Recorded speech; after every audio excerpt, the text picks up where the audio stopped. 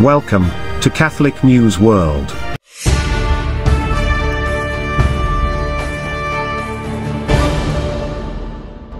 Welcome to Catholic News World. Please subscribe to our channel. My name is Steph. Here are this week's breaking news headlines. The Missionaries of Charity, founded by Mother Teresa, have been forced out of their residence in Managua, Nicaragua. The government revoked their legal status to work in the country in June.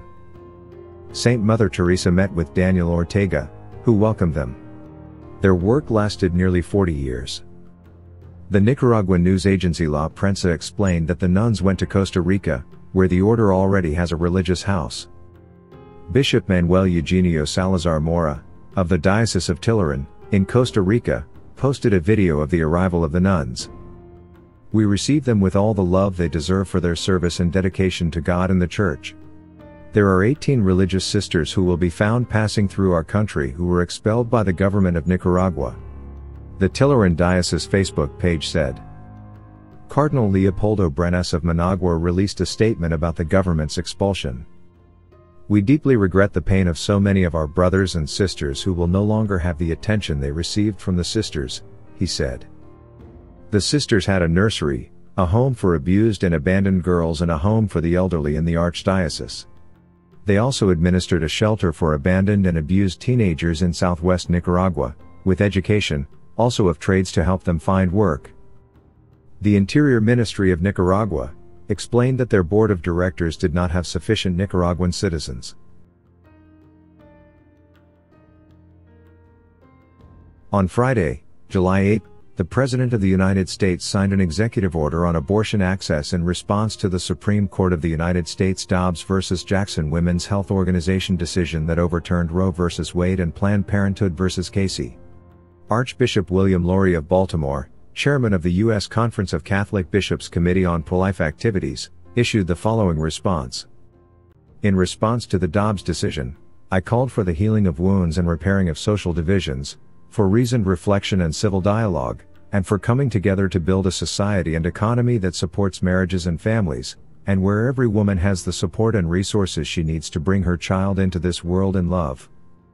And as religious leaders, we pledged ourselves to continue our service to God's great plan of love for the human person, and to work with our fellow citizens to fulfill America's promise to guarantee the right to life, liberty, and the pursuit of happiness for all people.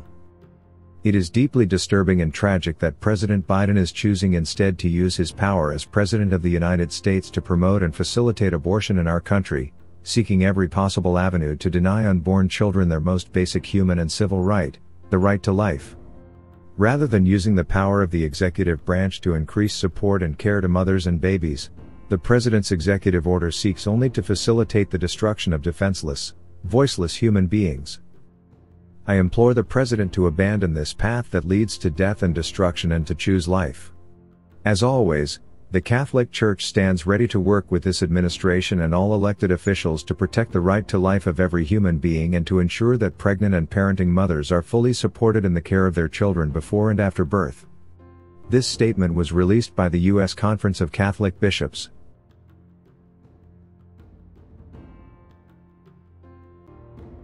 A diocese in Arizona announced the death of a popular young social media seminarian. Passing of Tucson seminarian Miguel Angel, who was very popular with his Catholic evangelization on social media. It is with great sorrow that I share with you that one of our seminarians, Miguel Angel Perez Mendez, died early on Thursday evening, July 7th. Miguel Angel was on a heart-lung bypass machine for approximately 3 weeks, a very long time for this form of life support. He had suffered from COVID, which may not be directly related to his passing, this past December. He then had pneumonia in midwinter at the seminary, for which he was temporarily hospitalized but appeared to recover from well. When he began to feel poorly again in late April, Father Jorge Farias traveled to the seminary to drive home with him. It was approximately a month ago that he was then unexpectedly hospitalized with pneumonia again and collapsed lungs. Sepsis and other medical issues created a catastrophic situation from which his body was unable to emerge, despite receiving the very best of medical care. Miguel Angel's mother traveled quickly from Mexico to Tucson approximately 2 weeks ago and, along with Father Jorge, has remained by his side. Bishop Edward Weissenberger wrote, "I would note that Miguel Angel's desire to be a priest and serve the people of our diocese was his life's goal. Kindly pray for the gentle repose of the soul of Miguel Angel, along with his mother and family as they grieve. Eternal rest grant unto him, O Lord, and let perpetual light shine upon him. May his soul and the souls of all the faithful departed rest in peace." Miguel Angel was active on social media, using it as a medium for evangelization, and was known as El Semimigue.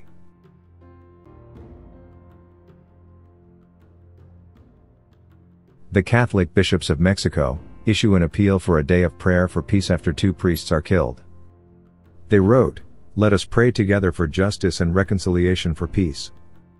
The murders and disappearances that are committed daily in the country are a call from God to unite to pray for peace.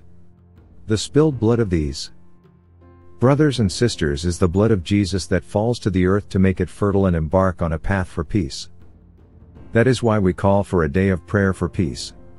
We need be united at this time when the indignation of our people, at the barbarity of violence, they are opening a door for peace. There are 4 actions we ask of you. 1. In all the masses to be celebrated on July 10th, remember everyone. The priests, men and women religious who have been assassinated in the country and offer the intention of the Eucharist for his life so that his pain. Accompany me on this path for peace. In the temples can be placed photographs of these men and women who have given their lives for the people of God and have received violent death. 2. This month of July we ask you to celebrate masses or pray community meetings in meaningful places that represent all people who have disappeared or suffered a violent death, be they homicides, malicious, femicide, social activists or any other person in situation of exclusion or vulnerability. There is a wound to heal in there. There is the strength that the country needs today to build peace. Try to remember of the death and resurrection of Jesus, in these places, will transform the fear and strength to build peace. 3. As a prophetic sign of our Church, the Eucharist on July 31st. Let us pray for the perpetrators, let us pray for their lives and the conversion of their hearts, let us stretch out our hands to receive them with a repentant heart to God's house. They are also our brothers and they need our help. Prayer. No more violence in our country. 4. Each diocese, religious congregation or patronage will define the actions to undertake to pay for this road to peace, as they are holy hours. Processions for peace, messages to the people of God. Today we need stories of hope, images where we see the community praying and asking for peace. We ask you to spread your actions on social networks. Our commitment is for social dialogue to build a path of justice and reconciliation that leads us to peace. We want to open horizons of dialogue to build up peace.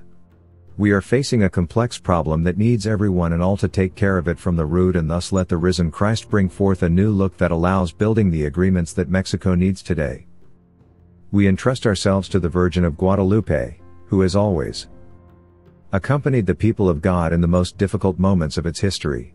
There is the Mother who gives us a hug of peace and sends us to be pilgrims of the hope and unity. Watch our programme every Friday at 7:30 p.m. Thanks for watching. Please subscribe to Catholic News World channel. God bless.